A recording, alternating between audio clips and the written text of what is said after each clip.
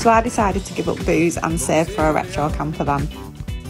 After managing to break the binge drinking cycle, I own my own camper van. This is Ruby. She needs some work, I've only just got her, but I've made her look cute for now.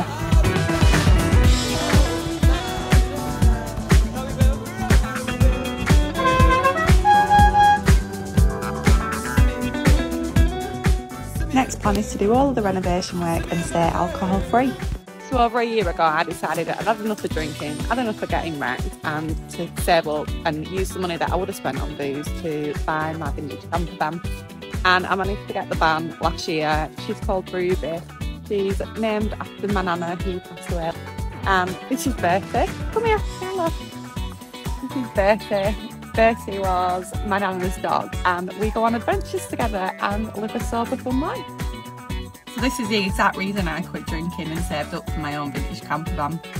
Today I have got Bertie, who I'm looking after for a week because my granddad's going on holiday, and we're going to the lakes for the night. We've got a site booked, we've got a fridge full of alcohol-free beers, we're going to do some walking, and we're just going to chill out and have a really nice night, just me and him. And that over partying at the minute, any day. Oh, I'm just about to drive home in my camper van after my first ever solo festival and first ever sober festival, and I had the absolute best time. Last night was just incredible. I joined a conga, I was one of the last to get off the dance floor. I was on such a natural high, dancing around, hundreds of women, emotions, oh my god, I had tears in my eyes. My jaw is aching from smiling and nothing else.